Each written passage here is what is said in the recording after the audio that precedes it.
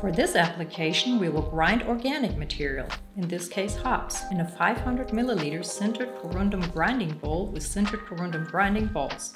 This material works perfectly for fibrous samples.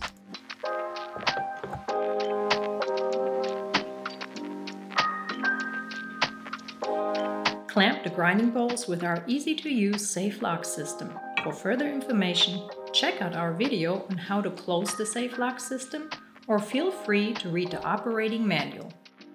When working with the PULVERISETTE 5 Classic line, always use a second or a fourth grinding bowl with the same weight as the counterpart grinding bowl, or else the instrument will rotate out of balance and automatically shut down before it can be damaged. The PULVERISETTE 5 Classic line is now set to run with 400 rotations per minute for 20 seconds with 4 repetitions.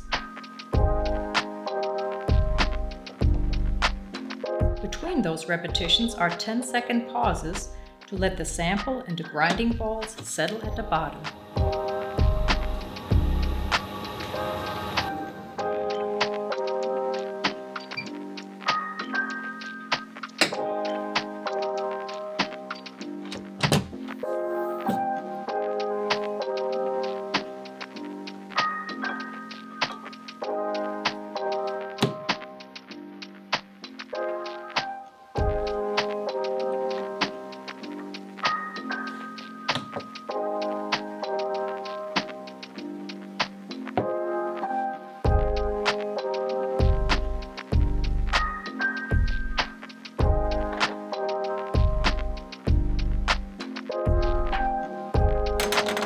After the first grinding, the sample is still too coarse.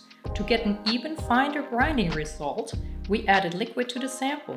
We used regular water in this case, but every liquid that does not damage the sample and has a high boiling point with a low viscosity can be used.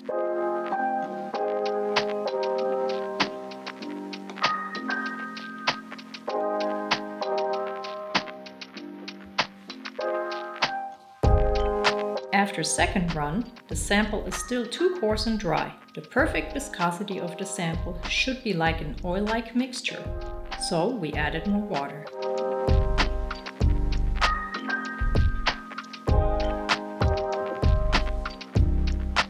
After third and final comminution, the organic sample has the perfect viscosity and the right particle size using a FRITSCH Planetary Mill PULVERISETTE 5 Classic line.